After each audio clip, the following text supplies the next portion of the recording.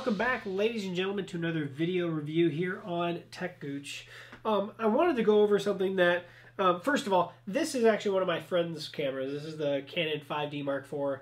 I want to say thank you very much to Ryan for letting me showcase this camera, because this is an awesome camera, but also to test it out and show you guys some really cool accessories. So we did this with a Peak Design bag before, so that was kind of the first thing I kind of showed you with this camera. Now I'm actually showing you one of the accessories maybe you actually noticed that was in the bag, and that is the Pulse from Alpine Labs. If anybody has ever used the Canon app that you can use on any smartphone with Canon cameras, you may know that it's not the best. One thing that Canon doesn't do very well is smartphone software, in my opinion. Even their printer software I can't say great things about. Excuse me. However, Alpine actually takes that to the next level. It's a little device, which right now is sitting up here in the shoe, that connects with a, well, in this case, micro USB to micro USB cable to the 5D Mark IV. It does work with a lot of other Canon and Nikon cameras. So if you're interested in this, definitely check out their website. It will be posted in the description, where you can see if your camera is one of those that is supported. That said, it allows you to have complete control, and maybe not complete control, allows you to do a lot of really cool things that, well, a lot of them you can't really do in the Canon app, but also have better control over doing certain things. So, for instance, long exposure ratings. So if I actually go into the, and I'm not going to do a full review of the app itself, but if I go to long exposure mode, I can choose the exposure and the exposure time just by pushing plus and minus. Really quick and simple. So let's say let's go down here so it's not a crazy long photo that I take. Let's say it's just a 5 second. So there we go. You can hear that it actually clicked and it's taking. It's telling me when it's going and it's done. Nice and bright, that's for sure, because it's bright in here, right? So really quick and easy way to take those long exposures. Now I'm in bulb mode, and this is actually synced up with bulb mode. Same thing if I go to time-lapse mode. I can actually take time-lapse. I can say for an hour, take a photo every 5 seconds. And I can just as easily adjust that. So, you know, whatever, 0 hours, 2 hours, I can have complete control over those things that are really hard to do with the standalone app that comes with it, or without getting some kind of manual stick to do it. It's awesome, and it works really well. And the battery life of that of the Pulse is like over 12 hours, I think. So pretty awesome, and it charges through the same port that you're actually connecting to the camera. So you can charge it up, and you're good for a very long amount of time, to be honest. You can actually control video from it. So if you actually had it in video mode, you can control video from this thing. Same thing, if I'm actually in photo mode, if I just click it, it's going to take a photo, and it's actually going to give you a small preview of that photo up here. Same thing goes, there we go, it's really dark because it's in bulb mode in settings.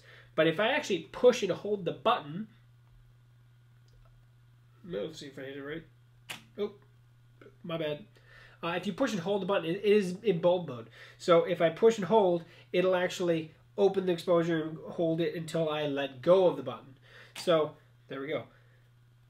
It's a crude way of doing those long exposures manually, right, by counting the seconds. If I was to say the downside to it, it is a Bluetooth connection. So for instance, if I'm in long exposure mode, and maybe I set it up for a 2 minute, doesn't matter. If I hit start, if I was to hit stop, it takes a couple seconds for it to actually tell the camera to stop.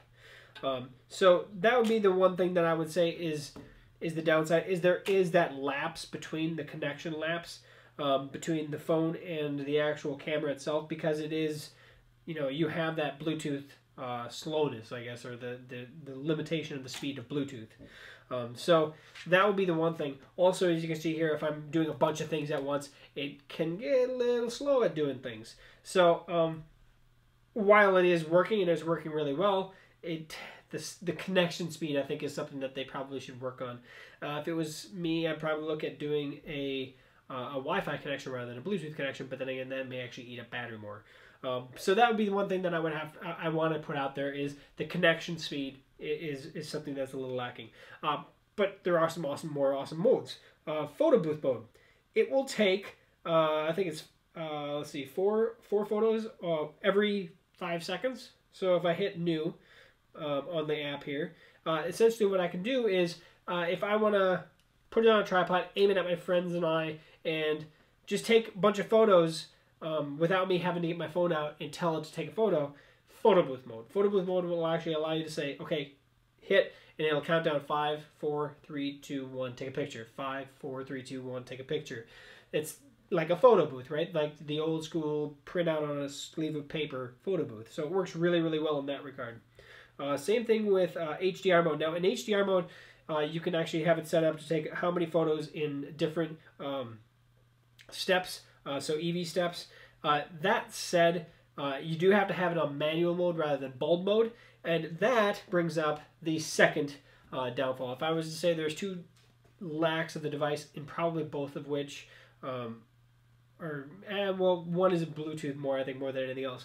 The other one, I think, which is what this one is if I am in bulb mode and I'm using the camera, and all of a sudden I want to use maybe like HDR mode and I want to put it on manual, even if I switch it to manual and I hit the start button, it'll come up and say change your camera to manual. And what I literally have to do is power off both the camera and the end of the pulse, wait a couple seconds, power them both back on, reconnect in manual mode, and it'll be fine.